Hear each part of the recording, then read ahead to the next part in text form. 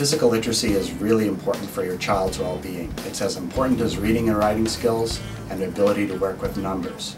Basically, physical literacy boils down to the ability of your child to have a broad movement vocabulary. The more movement vocabulary they have, the more likely they are to participate in physical activities for the rest of their life. Summer is a great time to be physically active. It's a great time to learn some movement vocabulary. Summer has very few temperature barriers, so you can get out and play in the outdoor environment, you can use the water. But it's really important for your children to be physically active in all 4 seasons, in water, ice, land, and snow.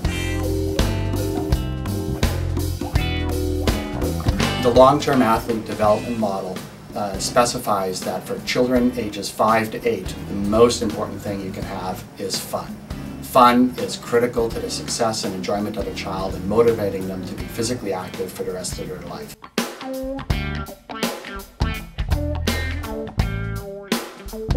What's really important for children 5 to 8 in summer camps is that they play games. Games give an opportunity to actually develop movement skills in a repetition-based manner. As well, games offer a slight level of rivalry. We don't want competition in ages 5 to 8, but we do want a little bit of rivalry. Games and many, many different types of games are essential for a good sports camp.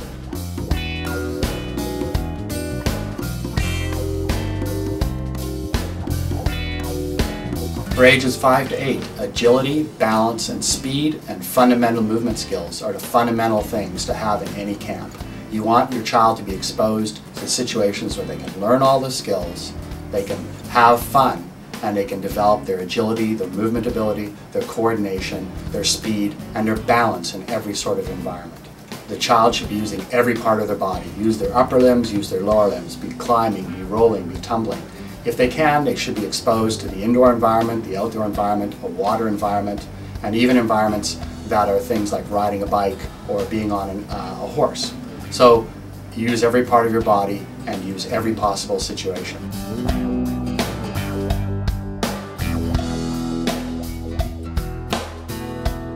A camp can develop fitness for children of 5 to 8, but a camp should not be a fitness camp at that age. All the activities that they do should be fun, motivating, encouraging. You should be looking for a coach who knows how to take care of your kids and have structured lesson plans that give them the ability to explore all possible movement patterns.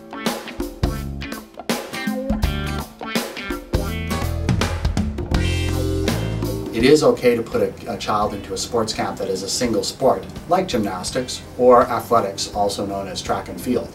If they're knowledgeable about the long-term athlete development model, they'll be able to provide development of all fundamental movement skills in a fun and encouraging manner. So you can put them into a sports camp that is a single sport as long as they adhere to the development of the person as a whole and not specifically for the sport. When parents are choosing a camp, they should choose a camp that walks the walk and talks the talk. Anytime you look at their snack patterns or their lunch patterns in these camps, there should be highly nutritious food available.